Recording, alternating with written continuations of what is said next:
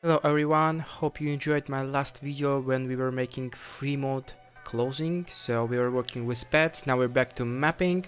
Today we're gonna cover entity sets. I'm gonna try to do it quick.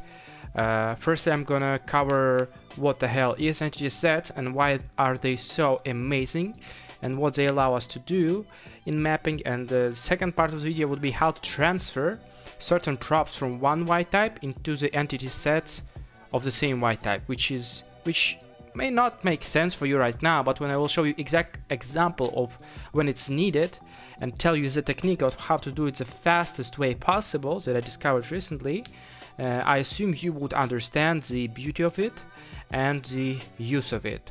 Alright, so let's dive right into CodeWalker.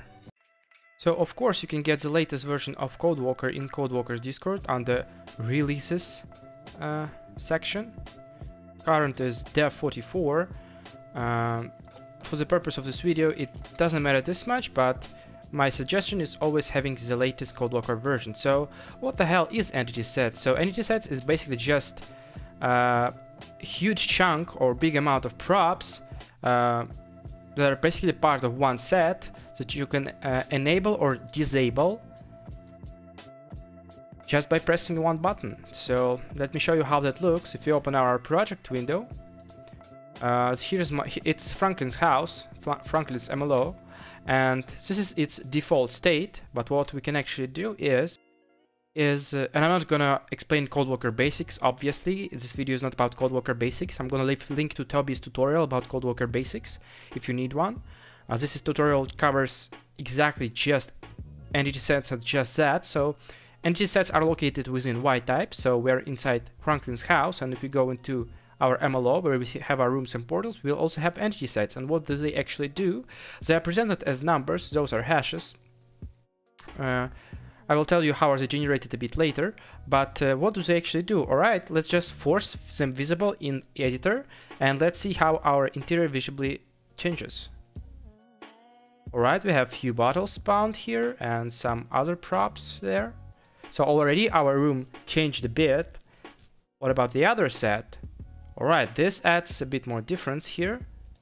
So we can go on and on adding variety of stuff, and the beauty of it is that you can actually change the whole look of the interior for the player, like not in just one room, but right here and there and on the kitchen even, just by pressing one button. So you can even spawn one interior, let's say model, in 20 places, and it would all be one interior, which is extremely optimized, and just make one set per interior.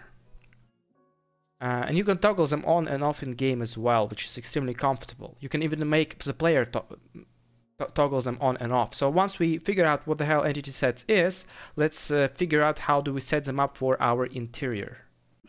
We're going to use a Liquid Library interior as an example of how to work with entity sets, because recently when I was working on here, I discovered a way to do work with entity sets in the most efficient way, and that's when I thought of that I should create a tutorial on entity sets actually. And this interior is created by one and only Dark Overseer. I think you can buy it at NoPixel's official store. It's part of Mirror Park Hub subscription. It's not commercial for me. I don't gain anything from it. I just, in case you guys want to know, I guess I'll leave a link in the description. This interior is indeed good. Trust me on that one. But that's not the point here. The point here is how do we go about working with entity sets here. There are actually a few entity sets that we set up already. So for example, bar stools. It's quite minor, but you can make them appear here, which is also quite nice, right? Stools don't have to always be there, right? So you can make them appear and disappear, and it's not a big deal, but it changes the way it looks, right? But it's minor change. How do we go about something big, and how do we actually enable our sets? So in order to create a set, all you have to do is go to your Y type, MLO, new entity set, let's call it, let's say Christmas props, and here you just click add entity, so it adds the first entity into your set. It's invisible because it's not toggled on yet. We can after selecting our entity set, we can press force visible in editor, and now it's toggled on. This is the same way how we toggle on and off all the entity sets within our CodeWalker. How do we enable them in game? Alright, so there is this way I know. So you save your Y type after you created your set file. Save your Y type as. I just do it like that. Not save all, but I save it file by file. Like this. My YMap and my Y type separately. I'm gonna use OpenIV. It's just visually more pleasant to me. There's nothing personal about it. CodeWalker RPF Explorer, for example, has more functionality within it, so be sure to check the ZF1 out as well. So how do entity sets actually look in your Y type? So if you open up your Y type and type entity sets, we're going to navigate here, which is the start of our sets, and this is the end of our sets. And this one, the last one here, with prop alien egg that we have just created, is our set. So it starts here and it ends here. Alright, it's quite easy actually. This is our set. This is location, so this is important to understand. Location means in which room it is located. Currently it's 0, which is incorrect. CodeWalker doesn't automatically attach it to any rooms. I mean, it does to room 0, but you have to change it manually. So if you want to be in room 1, you press it in room 1, otherwise it's not optimized, and entity sets will be loaded all the time in wherever room you are, which is extremely unoptimized. So you actually have to every time in under locations change in which room your prop is located in. And this data entity set from entity def from item to item is the info about our prop. So if you go and select our egg, we have our rotation, position, archetype, LOD, so everything that we see here. So it's completely the same. There's nothing to be confused about here, guys. It's absolutely understandable. Now, why the hell am I showing you that? Because it is important to understand how exactly that works. So under name here, we see some weird hash, but how did that happen? If we open our CodeWalker, we named it Christmas props. So what's the difference here?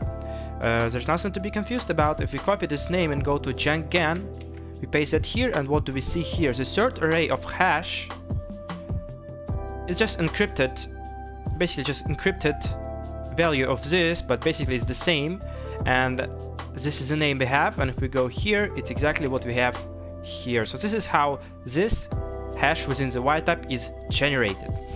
But why the hell do we need that hash? The reason for that is that let us save this. If you go to Y type and stream files like this, it's not going to be visible in game. Yes, the set itself is located within the Y type, but if you want to enable our set in game, so toggling on and off, the place to go is YMap. So we open up our YMap. We have just copied the name of our set in hash, and it's for a reason. So right here we have default entity sets, and now how do you actually enable the set? So you go enter, item, Control V, then closing item, like this. Then you do the same with sets. You delete this one, copy this, paste that here, and leave this mark here. Alright, nothing to be confused about, super easy. And if you were to add multiple sets, for example Christmas prop sets 02, what you do is just enter, paste, and it just changes the hash inside. Now we have two sets toggled on. So now I hit Ctrl S, and if it allows you to save, then you did everything correctly. Alright guys? You didn't make any mistake in the code. So there's nothing to be confused about. You just starting item, closing item within the default entity sets. And if you were to disable all the sets within the interior, what you do is just disable all the items inside, delete this, and you just make it a closing default entity sets like so, Ctrl S, and it's done. So it's as simple as that. This is how you enable and disable the sets within the interior. You go to YMap for that. This is all it is to it on how to create and enable your entity sets in game. That's actually all there is to it. But this was the first part of the video. The second part of the video of how to make something more complex. For example, we already have props within our interior. So in Liquid Libraries, there are Christmas props. You see those lights here, this Christmas hat. If we go into this room, we have those socks and Christmas tree. What if you wanted to make this whole thing into another set? So we don't want to recreate and respawn all the props with each room. Each year there is Christmas and spawn it all from the beginning, right? It's a lot of work. So it wouldn't be so much cooler and easier if all Christmas props would be just one set that you can toggle on and off every December. That would be amazing. But how do we do that? Do we actually have to save its position, save its rotation values, delete it, make another set, paste it there, copy the coordinates again? Nope. We're not gonna do that. I'm gonna show you a quick, nice and cool way. And you, trust me, you already know all there is to it. I'm just gonna show you how to navigate within the files and or how to go about it, and you will realize how cool it is and easy it is, and let's dive into it. So once we figured out our task of making all the Christmas props here into entity set, and I will also show you how to reposition them between the rooms. So first things first, let's say I'm going to start with that hat. So what do? I copy Christmas hat, I go to Y type, I search for it, but so entity, as I already told you, means one prop. So this is one prop. This is one prop, this is one prop. From item to item, entity def meaning one entity. And as you see, oh damn, there's so many hats here. How do I navigate between which one is mine? Well, quite easy. We see the coordinates here, 422. And if I go at the position, what do I see here? 422. So this is the hat I need. I copy the values, this entity set, and not set, but entity def, the whole prop info, I copy it here from item, starting item to closing item. I copy it like so. Then I open up Notepad and I go room 1 props. Alright? Then I paste this. Alright? Then I go, okay, this is the props that I found. It's gonna be part of Christmas set. What about the other props here? Let's disable GTA map, so we're gonna have the transition a bit quicker here. So I wanna select those lights here. It was dizzy, but I managed to grab the garland here. So obviously garland should be part of Christmas props as well. I copy the name again from here. I go to my Y type, and by the way, I do not delete anything from here, because if you just delete entity set here, it's still attached to that room later there down as a number. So if you delete it here, your game will just crash. So do exactly as I show you. Don't try to act smart. Trust me, I tried another ways that lead to crashes. So what I'm going to be showing you is literally the fastest way to do it. So now I search for garland, and it's the only garland here within the whole Y type, so obviously it's the one I'm looking for. I copy this and I paste it. Okay, let's do 1 or 2 more props here. So I'll see that it's right here. I have my Christmas lights, so I guess if those are located right here. Let's not worry about those. This one, yeah, this one is what I'm looking for. Let's aim for big props, so I take it as well. It's probably alone in this interior as well. Yeah, so I copy this data. I'm gonna show you where this all leads to. Alright, so let's say we took 3 props from room 1. What do we do now? We delete it from CodeWalker, not from OpenIV, but from CodeWalker, because CodeWalker deletes all the metadata there is to it, and it will not lead to crash in game. So please follow the steps. Delete the prop with CodeWalker, like so.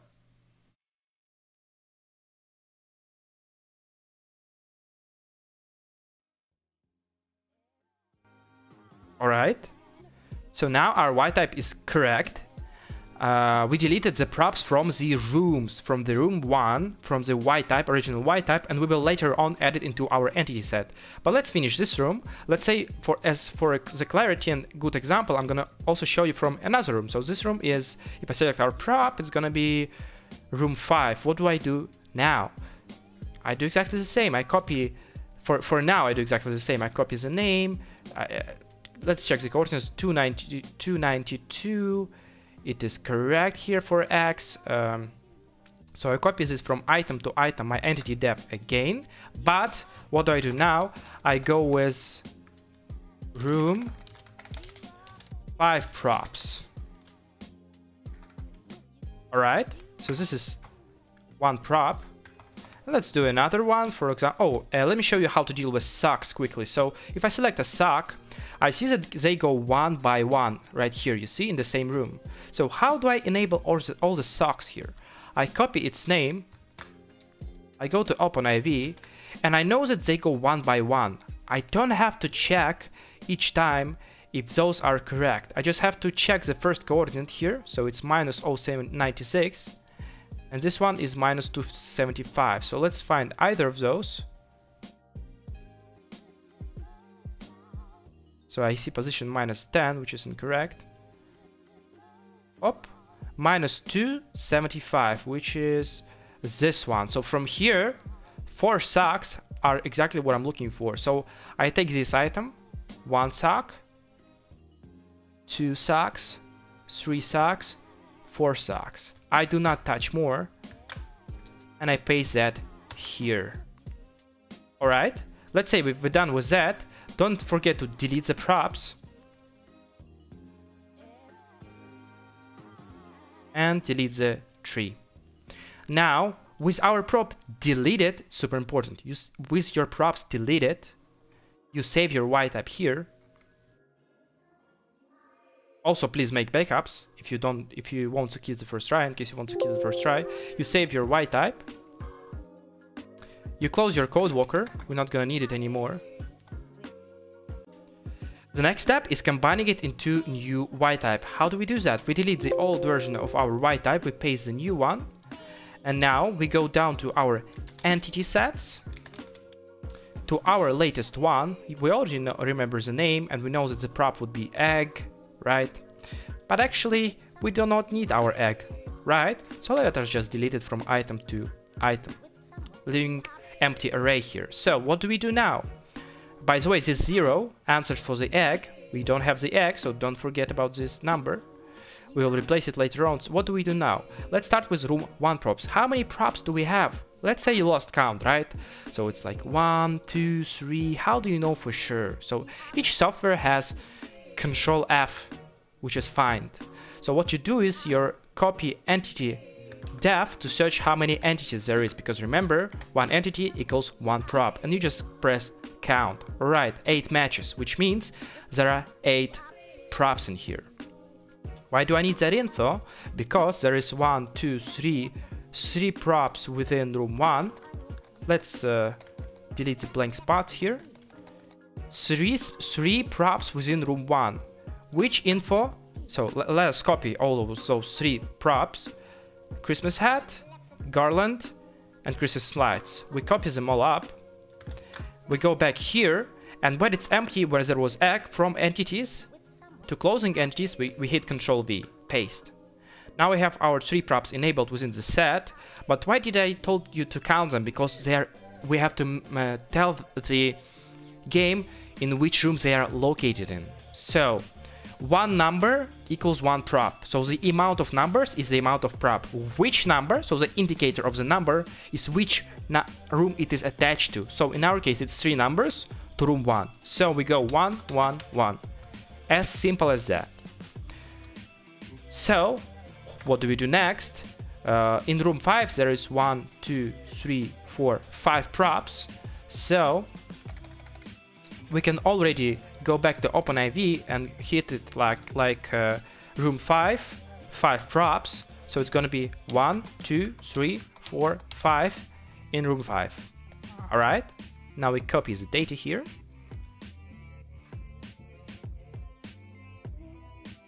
And we go back here before our closing item of entities and after our closing item of entity.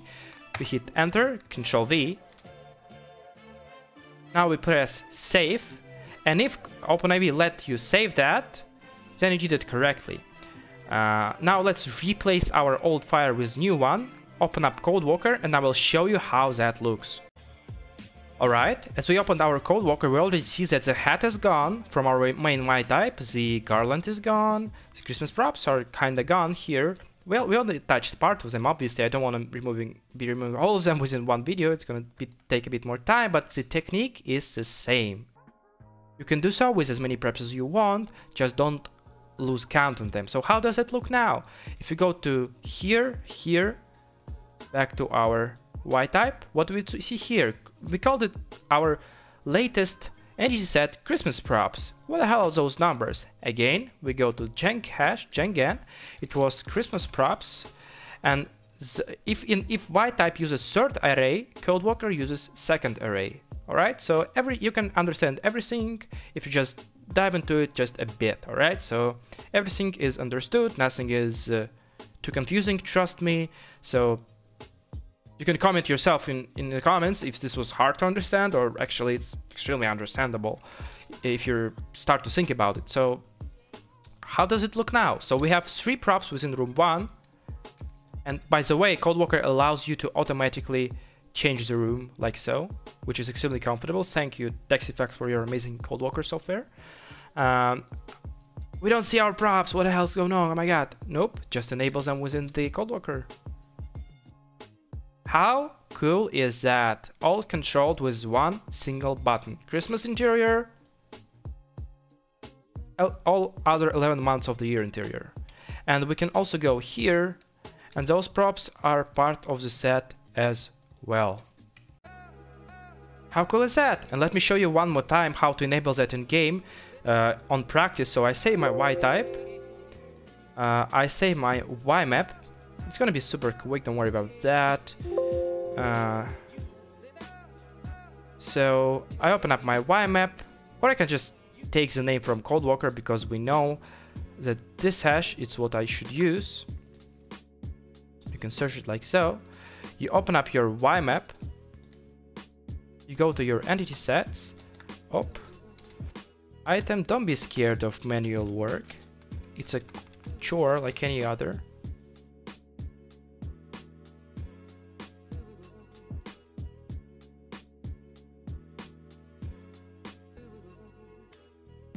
Not hard at all. Just a few buttons to press. Alright. Now I stream my updated Y type back onto the server. I do the same with my Y map with this enabled. Now let's go into the game and see how that looks.